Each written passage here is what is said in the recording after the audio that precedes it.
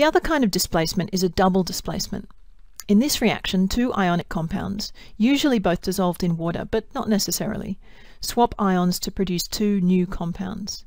If one of these new compounds is insoluble in water, it'll precipitate out as a solid.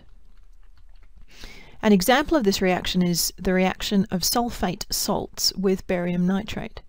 Barium nitrate is soluble in water, but barium sulfate is not. It's a white powder. So if barium nitrate is mixed with any other sulfate salt, then the barium and the sulfate get together and form a white precipitate. And this can be used as a test for sulfates. The reaction that I've written out here is of sodium sulfate with the barium nitrate. The photo shows the reaction happening in a test tube.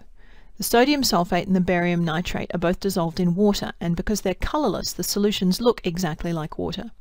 However, when one is added to the other, the ions swap and barium sulfate forms as an insoluble white precipitate.